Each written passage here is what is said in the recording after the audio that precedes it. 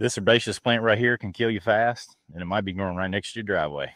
Poison hemlock, scientific name Conium maculatum, was the same plant used to execute Socrates. This plant has been around for many years, even when I was a kid, but it's spreading fast across the United States around creeks and streams and trailheads and even rural roads like this one. It looks innocent enough, like wild carrot or Queen Anne's lace, basically, but here's how to spot the difference. Look for purple blotches on the stem, no hairs, smooth and hollow. The leaves are finely divided like parsley or carrot tops, but crushing them smells rank, not sweet like a carrot. It can grow up to 10 feet tall and blooms with umbrella-shaped white flowers in late spring and early summer. Every part of this plant is toxic. Forgive me on these pronunciations, but it contains coniine and gamma-conaceine, two very potent neurotoxins. It can shut down your respiratory system. Obviously, touching it is not fatal, as you've seen me doing, but ingesting it, even in small amounts, can be very problematic.